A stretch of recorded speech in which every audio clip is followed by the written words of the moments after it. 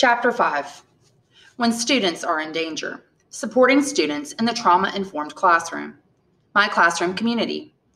A week before our school year ended, my class was putting together a book of all the stories, jokes, and learning that had happened that year. One student was writing down her favorite song of the school year, which sparked a conversation with her table mate. I didn't hear the beginning of their conversation, but from the corner of our classroom, I heard one girl make a comment that shook me. "Yeah, he beat Rihanna up, but you know it was her fault. She deserved it." They were talking about the tragic incident of the recording artist Chris Brown assaulting his then-girlfriend Rihanna, another famous singer. The incident had been all over the news and had trickled down to the students in my classroom. There wasn't much ambiguity to the facts of the case. Chris Brown was under investigation for felony battery, and photos of Rihanna's bruised face had been leaked to the press. It was pretty easy for anyone to connect the dots, but it seemed that some of the young minds in my room had only partially understood the situation. Even more troubling was that some had come to the conclusion that the innocent woman had brought the abuse upon herself. This comment, which my student made so casually, upset me. Had she overheard this statement and was repeating it? Or was this her own conclusion? Perhaps she was led to believe women are at fault more than men because of a larger cultural narrative. Or perhaps she simply was at the point in her life when kids believe bad things only happen to bad people. Either way, I felt it was my responsibility as a teacher and as a caring adult to address her comment. Abuse was an intimidating subject for me to approach as a teacher. I could have ignored her comment or quickly told her not to say something like that, but instead, I explored her thoughts further. I asked her, "What do you mean? Tell me more about that." She explained that she didn't know much about the case, but had heard her family talking about it. Murmurings and whispers swept through the room, and numerous students raised their hands, eager to share their personal experiences. I remember the conversation clearly. One student explained how he had used his small body to hold the bathroom door shut in order to protect himself and his little sister from the rage of his mother's ex-boyfriend. Another student shared the story of the time his intoxicated father threw the TV across their room, forcing the child and his mother to flee barefoot in the snow to the safety of a neighbor's apartment. One child told how his father had heroically intervened in a physical fight to protect his family friend. And another explained that the reason her cousins now lived with her family was because they had gotten hit before.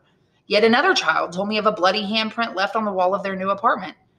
"I can still see it in my mind," he said. For me, it was shocking to realize this topic elicited such a strong outpouring of emotions, and that so many of my students had such personal experiences of abuse.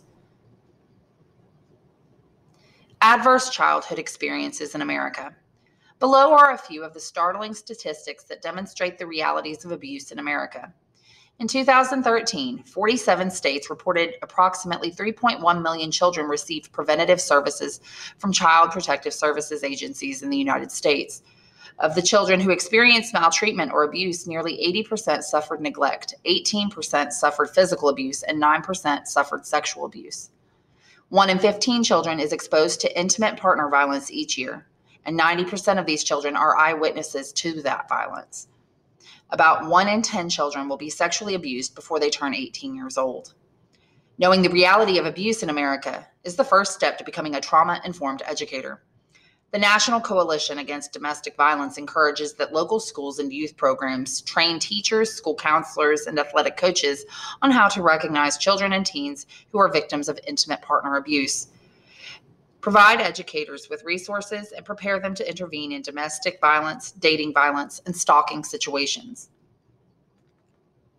But I was almost taken aback by Sonny's story. He told the class something quite shocking. Sonny had just arrived at our school. He had come from a Mexican city on the border. He told the story of his journey to America and the incident that had caused his mother and himself to flee for their lives. He told us all how his father would fight with his mother, but because his father was friends with the president, as he put it in his developing English, his father never got in trouble. Sonny told me of the day he and his mother escaped. He had to run from the door of his house to the car while his father was shooting a gun at his mother. As Sonny told the class his story, his big brown eyes looked up at me and a broad, forced smile kept his tears at bay. I marveled at how such a little boy had been so strong. Abuse in America. While most of my students have not experienced abuse, the hard truth I learned that afternoon is that some have. Looking at the statistics, I know that some of the students in my classroom are likely experiencing abuse or coping with the fallout every day, but not telling anyone. The statistics on how many of America's children experience abuse show an appalling reality. As teachers, we want to believe the children in our classrooms are the exception, that our students are the lucky few who defy the statistics, and that this issue is for other people's classrooms. But we are most likely wrong. A study published in JAMA Pediatrics in 2014 found that 5% of American children experienced abuse. That number is based on cases confirmed by Child Protective Services between 2004 and 2011. But the study's researchers made sure to point out that the actual number of children mistreated at some point before the age of 18 was probably much larger. Approximately 1 in 8 children will experience some form of abuse or neglect in their own home. Based on sheer statistics, every teacher is extremely likely to encounter students within their classroom who have likely lived through adverse childhood experiences. We must be prepared to listen and act effectively when that situation arises. The trauma-informed teacher. Teachers can best serve their students when they educate through a trauma-informed lens. According to the Trauma-Informed Care Project, becoming trauma-informed means recognizing that people often have many different types of trauma in their lives. People who have been traumatized need support and understanding from those around them. Loss of safety is a defining characteristic of trauma. When a student does not feel safe, they are unable to access the parts of the brain that control higher-level thinking, including the ability to learn. An emphasis on acting as a trauma-informed educator is to minimize the effects of trauma in the learning environment. We can do this by not allowing our words or actions to re-traumatize students, and by supporting these students in the classroom. Trauma is an overwhelming event. It takes away our safety, it creates a sense of helplessness, and it continues to affect our perception of reality, explains Dr. James Henry, director of the Children's Trauma Assessment Center. For these students, danger is right around the corner. The brain gets wired to expect danger. Trauma-informed practices are not always intensive individual interventions. Teachers don't need to wait for special permission or district mandates. We can create supports for our entire class. My first step was establishing a safe place, explains Jody Grove, a teacher at Edison Elementary in Walla Walla, Washington. It was simply a space behind my desk where a first grade student could go to de-escalate in a safe manner. By going into the safe place, it signaled to me as the teacher that a particular student needed support, that he or she needed to feel safe and have his or her feelings acknowledged. When a student is able to return to a calm and regulated state, they are usually able to tell me what triggered such a strong reaction. The incident could have been instigated by something as small as not getting the color crayon they wanted. After a short discussion, even the child knows it had nothing to do with the crayon. I have found that 6-year-olds are surprisingly capable of identifying the source of their trauma or loss. Because of the safe place, one student was able to tell me he was confused and angry because his dad just left. Another let me know how acutely she feels the absence of her mother, who is incarcerated. Before I implemented the safe place, my only recourse was to send students to their seats with their heads down. Now I have seen firsthand students who are in an escalated state go straight to the safe place and use strategies to calm their bodies. I knew that the change was working when one of my students went to music class and asked the teacher where the safe place was in her room. By making a deliberate effort to become a trauma-informed teacher, I have learned that my students need love, so much love, but that they also need an empathetic teacher who can teach them how to self-regulate in a safe manner so they can learn. Feel encouraged that there are probably already a multitude of strategies you are using in your classroom right now that are supportive of students dealing with trauma.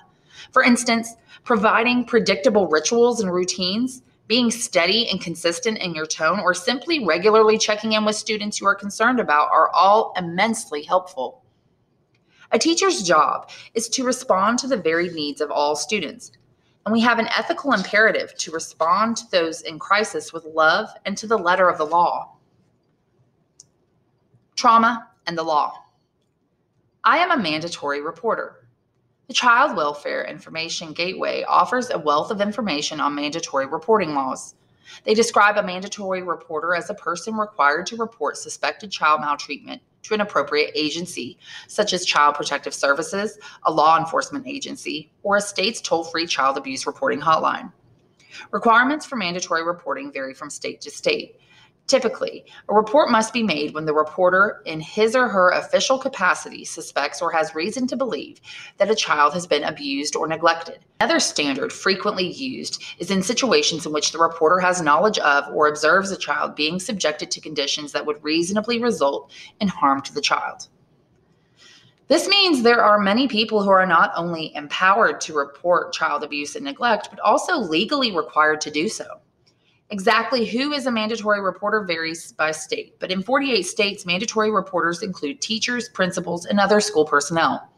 Safe Horizon, an organization that works to provide support, prevent violence, and promote justice for victims of abuse, states that 17% of all reports of child abuse and neglect are made by teachers.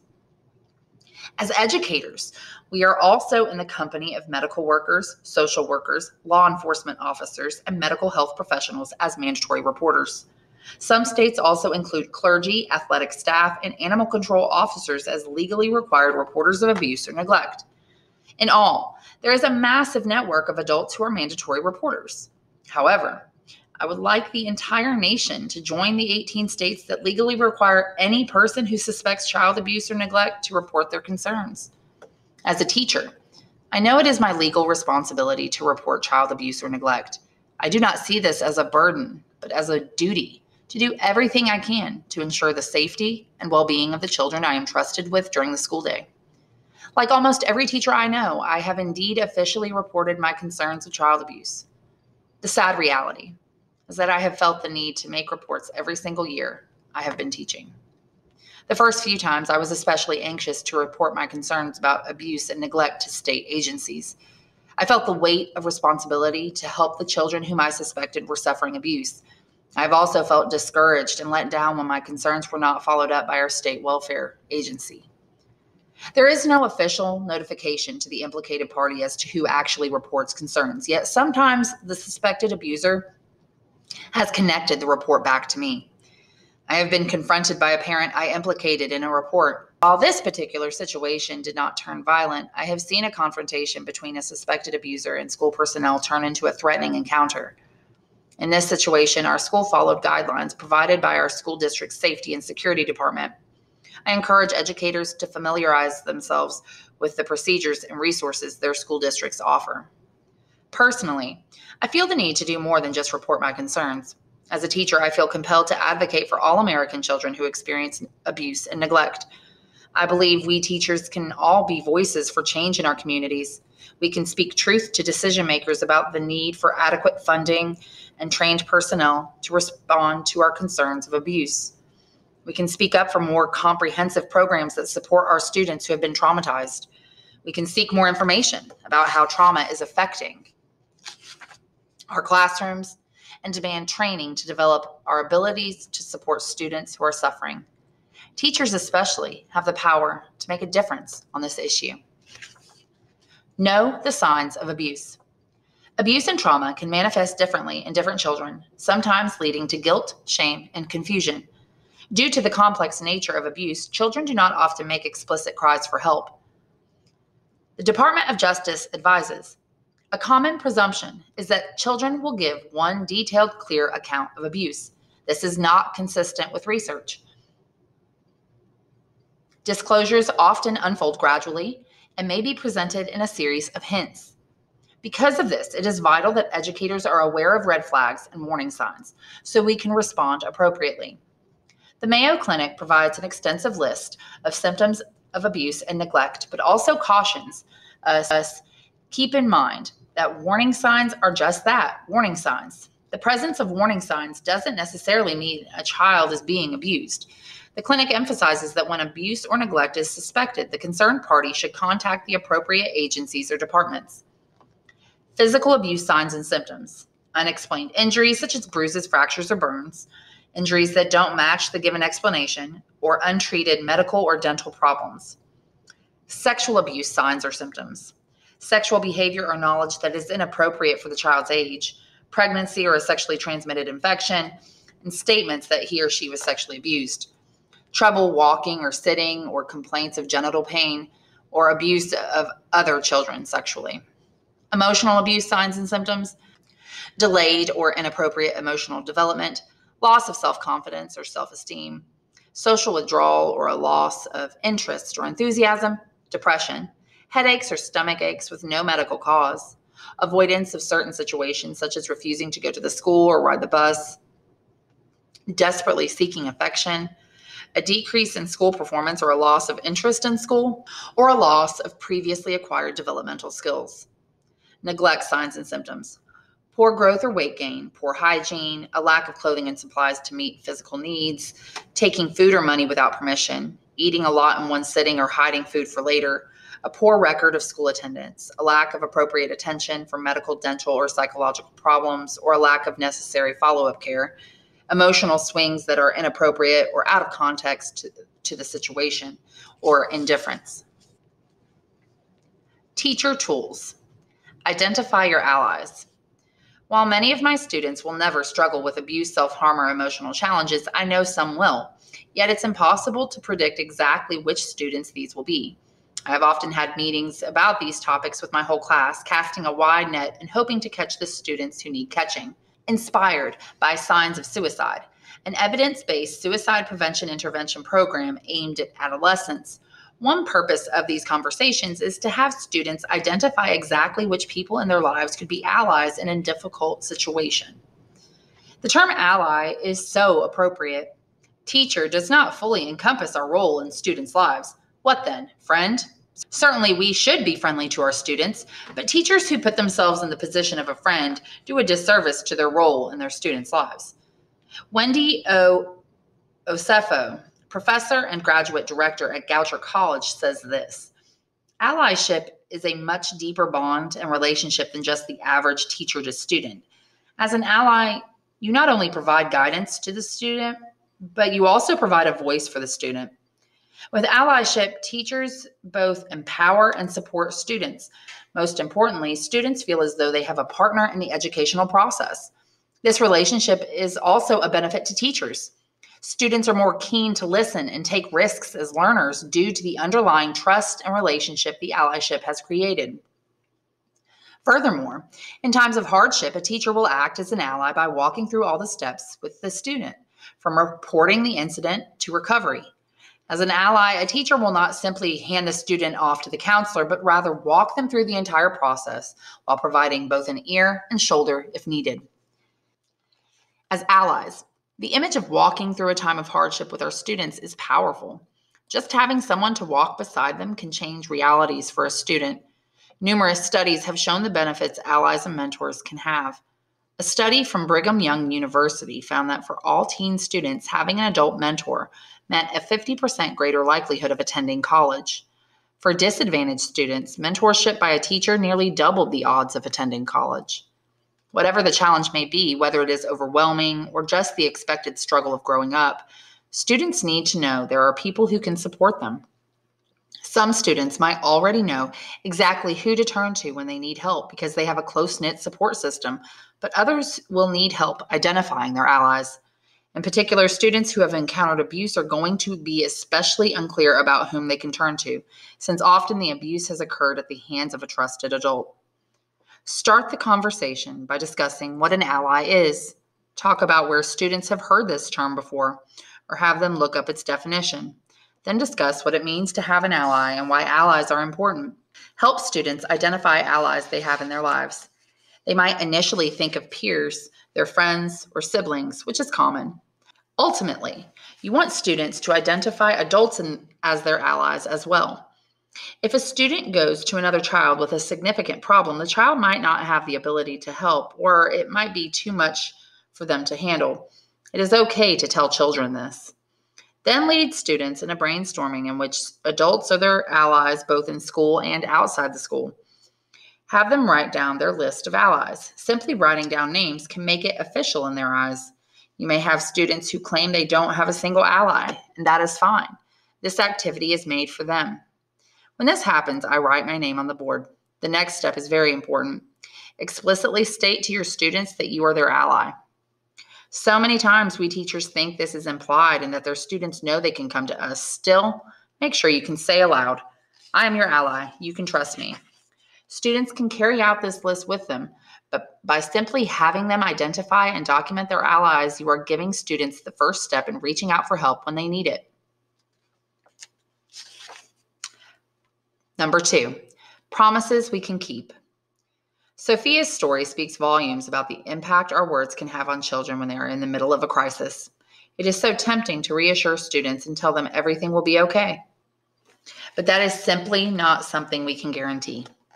However, there is plenty we can say to children that is both reassuring and true. I encourage teachers to think about true statements they can make to students and have them at the ready. Promises teachers cannot keep. This won't ever happen to you again. I can fix this. You don't have to worry anymore. I won't let you down. It will be okay. Promises teachers can keep. There are a lot of people who want to help you, and I will always care about you. I am here to help you. It is my job. This is not your fault. What has happened to you is not fair, and I am sorry you have to deal with this. You don't have to cope with this alone. It sounds like there are some really hard things going on that you wish you could stop. Number 3, regulation activities. Students who have been exposed to adverse childhood experiences may react differently than others in your classroom. Even long after a traumatic event, children can re-experience fear and terror when sensory input reminds their brain of the previous trauma. For example, a door being slammed, the lights shutting off, or an unexpected touch may seem normal to those of us who have not experienced trauma, but can trigger an intense reaction from children who have. Trauma exposure can cause a student to enter a hypervigilant state in which their body is responding as if there is still an active threat. When a student is in this heightened state, talking usually doesn't help because they aren't able to think logically. Resist the urge to lecture a student or offer advice. Instead, teachers can respond by offering regulation activities. It is a good idea for the child to practice completing regulation activities before he or she is in a hyper-attentive, agitated state, so they will know how to do the activity when they need it. A powerful way to teach self-regulation is simply to model it. The act of teaching can be arduous and frustrating, which presents a great opportunity for teachers to model the self-regulation skills we want to develop in our students. While I am a teacher, I also happen to be a real person who gets frustrated and irritated when I am interrupted. There was a time when my class had not yet developed the self-control to not shout out their thoughts. I kept track of how many times I had to stop and redirect the class. It was 42 times while reading just 12 pages of a picture book. That's almost once a sentence.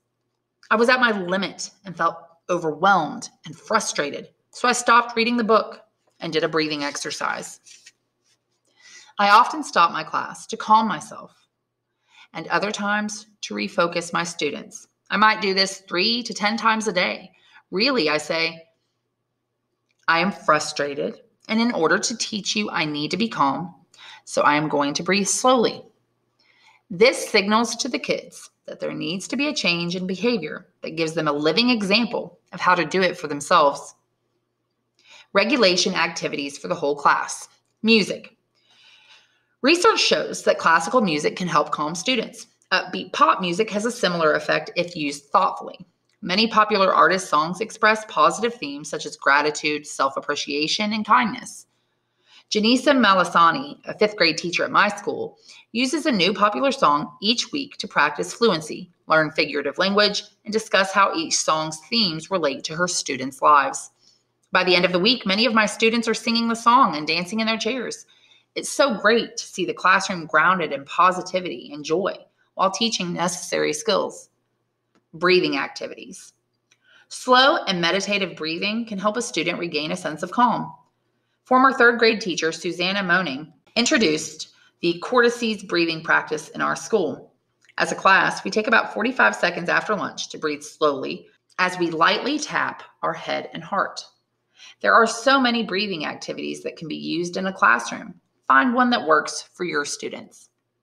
Positive self-talk. Having a mantra or a class chant can help establish a culture of self-regulation. This can be as simple as, I know I can be calm. When I worked in DC public schools, all the students at Stanton Elementary stated, what my mind can conceive, my heart can believe, and I can achieve, each morning during the announcements. Regulation activities for individual students. Bounce back boxes. Offer a small box with calming activities tailored to a specific student's interests. The box may contain clay, stuffed animals, or coloring materials. For older students, this might be headphones for listening to music or even handheld electronics. For some students, I include an egg timer so they can monitor how much time it takes them to bounce back. Remember, it may take more time than you think for a student to regain a calm state of mind. Safe place. As in Jody Grove's classroom, a safe place should be established beforehand. Students need to know where to go, what will happen there, and that they will not be in danger. These spots can be established in individual classrooms or can be a single space available to the whole school. Video games. Yes, video games. Once, a child in my classroom had an intense reaction to his father being deported. This caused him to enter a dysfunctional state several times a day. One day, he even attempted to jump out of a second-story window. While our school worked to support him through this time, we found that allowing him to play a simple race car game on a computer brought him to a calmer, more rational state of mind where he could feel safe and be helped. When a child is in an agitated state, a simple video game can be a perfect way to have them shift their focus from a trauma-triggered, hypervigilant state to a calming activity. Simple games like Pac-Man or Tetris are engaging, but don't demand a ton of cognition or attention. Number 4. Take care of thyself.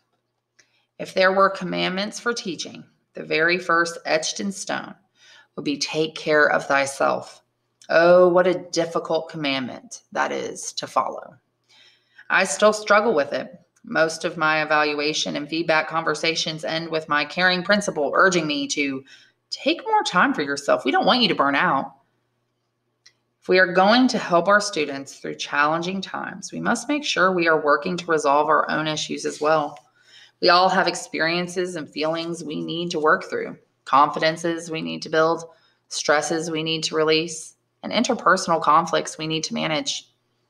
Dealing with what our students share with us has an effect on us.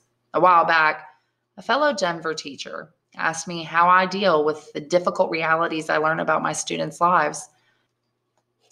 How do I manage knowing about tragedies and traumas children should never have to experience? He said his high school students completed an exercise similar to I Wish My Teacher Knew. He helped his students compose personal memoirs that told stories of significant moments in their lives. From this one assignment, 4 of his students were brave enough to confess that they had been sexually assaulted. As teachers, we wonder if we can possibly support our students through the challenges and problems. How can we even bear to hear about all the heartache in our classrooms? I confess I do not have a complete answer to this. I too feel overwhelmed at times by knowing some of the realities my students face. I go back to a wonderful educator who was my mentor teacher, Rachel Bernard. She told me, I get the courage to listen and be supportive during the most traumatizing events in my students' lives from the children themselves. If a child is courageous enough to open up to me about what they have experienced, I can be brave enough to listen. My strength comes from their strength. My hope comes from their hope. In the end, I would always rather allow a student to feel heard, even when it hurts to listen. We can and should take comfort in the fact that by working through our own doubts, insecurities, and traumas, we are helping our students do the same for themselves. And we are creating a safe and secure environment in our classrooms. What would this actually mean? Certainly, teachers need to take responsibility for maintaining their own mental health. But there is also an opportunity for us as educators to create understanding cultures in our schools that are supportive of teachers dealing with some of the same struggles and challenges we want to support our students through. We can push our school districts and local governments to provide our educational professionals with the programs and policies that support their mental and emotional health. It's also important to remember that we can find support from fellow teachers, commiserating and celebrating with others who know the unique realities and responsibilities of our jobs. It may seem counterintuitive that in order to take care of our students, we must first take care of ourselves. And there is always so much to be done for our students each day. At least for myself, it is hard to justify taking time, even outside of the school day, to focus on my needs. Yet teachers need to have the emotional and mental space to truly teach and help their students. The verb in teacher is teach. If we want to do this, we must meet our students where they are. Some might say that educators should leave the work of supporting students through trauma to others. But the truth is that teachers are at the front lines of child abuse and endangerment. We are truly the first responders. We see students every day and are in a position of trust. In some cases, a teacher is the only adult an abused child trusts. To a child in your classroom, you might be the only adult they have a relationship with who is safe and stable. In fact, according to the Department of Justice of all professionals, teachers are the most likely to be told by a child about abusive situations. Tell me something terrible. In sharing my students' words, I have been asked if the "I wish my teacher knew" lesson goes too far. Some worry that it might get too personal and might blur the imaginary line between school and home. People wonder, what if you find out something you don't want to know? What if you find out something terrible? The truth is, I want to find out something terrible. My greatest fear as a teacher is that a child will feel forced to hold a painful secret, a secret that, if not released, could mean they live in fear or harbor a sense of deep shame, that they would be condemned to bear this secret alone. I worry that a child might be going through something I could help with, some trauma that could be addressed if only I knew about it. The "I wish my teacher knew" lesson is an invitation for these secrets to be released if a student is ready. Children are given permission to open up about whatever they feel is most important. If that means they are brave enough to tell me about a trauma, however terrible, I welcome it. A fellow educator recommended to many teachers at her school that they try the "I wish my teacher knew" lesson. She told me that of the hundreds of students who completed the activity, about 10 children gave answers that were truly cries for help. In one instance, a teenage girl opened up about being sexually abused. When given the opportunity to ask for help, she was brave enough to do so. She is now protected from her abuser and is being given the help she needs to heal. We want to know kids in all their facets, all their experiences, wonderful and terrible. We teachers want to know the terrible, the heartbreaking, the painful. We do not run away from scary or complicated situations. We run toward them, as first responders do. We can only support our students in overcoming these difficult situations if we are aware of them. I am an educator. I am not a social worker or a therapist. I do not have expertise in trauma or abuse. Since that is the case, I know my boundaries. Part of developing my practice as an educator is understanding when and how I serve students within my own skill set and abilities. If an issue a student brings me is not within my ability to support, I seek resources and the expertise of others. However, as a third grade teacher, it is always within my capabilities to care for and listen to the voices of the children in my classroom. I choose to be an ally for my students even during times of hardship. By striving to create a trauma-informed classroom environment, I know I can ameliorate the effects of abuse and trauma, which I see as both moral and legal imperatives. Teachers are truly on the front lines. We act as first responders to identify and report concerns, as well as provide healing to students simply by listening, understanding, and to empathizing. As teachers, the relationships we build with students matter. Every day in their very own classrooms, our students deserve to have access to an adult who is genuine, consistent, and reliable. We can buffer trauma and prove to students there are adults who can be trusted so that we can support rigorous learning in our classrooms.